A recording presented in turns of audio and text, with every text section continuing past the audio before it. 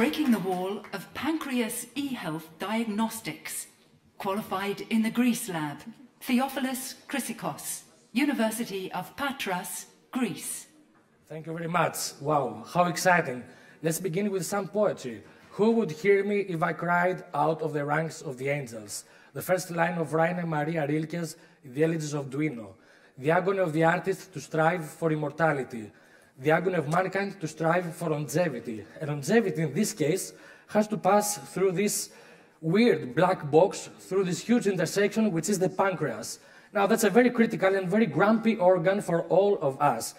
Inaccessibility, lack of transplant, pancreatitis, both acute and chronic, can be fatal.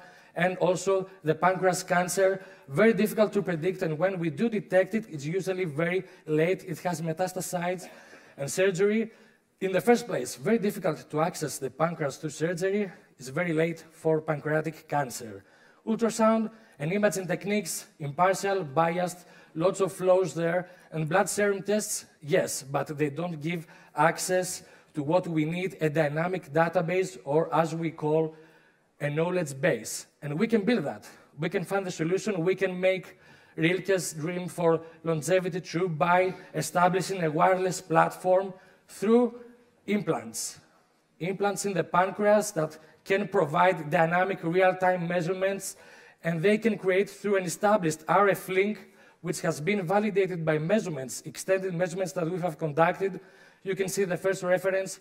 We also have some more publications coming all the way, some journals coming up, and we are trying to establish a dynamic real-time monitoring of glucose and other critical parameters so we can establish a customized user profile, atomic, which can be a knowledge base that can be accessed and utilized easily by an established medical personnel. Now, this doesn't have to be very high-tech on the front end for the medical personnel, but the backbone is sophisticated, it's reliable. Both links, the MICC that you see is the 402.5 MHz wireless channel, the ISM is the 2.4 GHz. Both provide reliable measurements, each one with their own particular scenarios. The body sensors, 85% of global biosensors focus on glucose. The current technology is electrochemical and barometric. We can go from here to the future of nano by going through this process, this eHealth diagnostics platform. We are trying to raise public awareness. We are launching a website, and as my dentist always says, be strong and we'll get there. We have a question over here. Yes. How do you get the implant into the pancreas?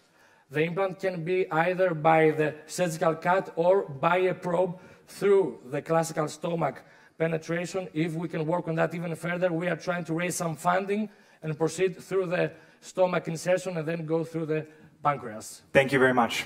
You're welcome.